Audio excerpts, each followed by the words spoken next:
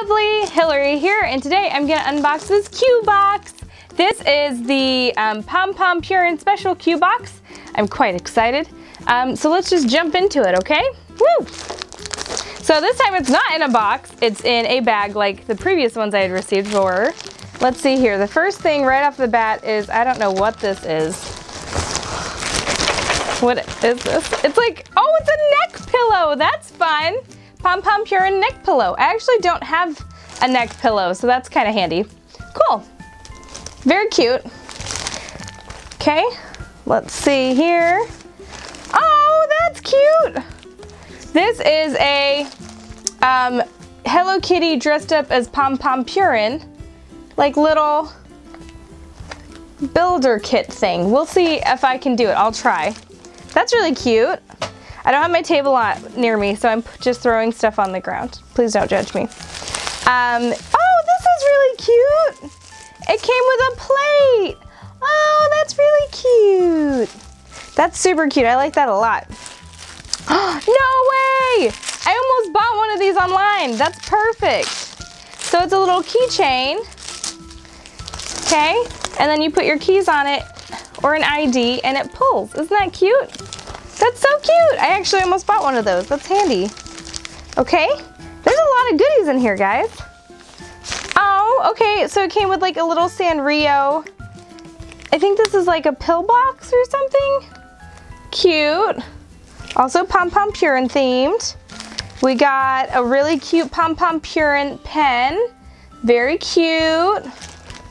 Okay, we got Pompompurin stickers. Very cute. What is this? Oh, cute. Pompompurin pass case. Okay. Or coin purse. Ta-da! Very cute. Awesome. I don't know what I'll use this for. I'll probably just put it on the wall or something because it's cute. Very cute. Okay. Let's see here. What is this? Oh, cute. Take it out of its bag. It's like a Tsum Tsum style Pompompurin plush. He's wearing a little outfit. Oh, that's sad though. His seam's coming apart. That's a bummer. And that's something they would have seen, so that's kind of a bummer. I might email them about that. But still cute. I wish he wasn't broken. Okay, and then the last item is whatever this is. It looks like it's like a sign. Oh, cute. Okay, so it is a banner and it says happy birthday. Cute. I might save that for my own birthday. That's really cute.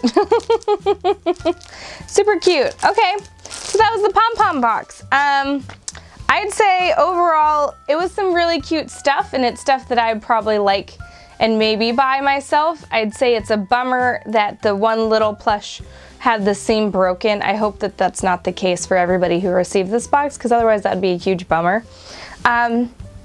Other than that, you know, I thought it was really cute.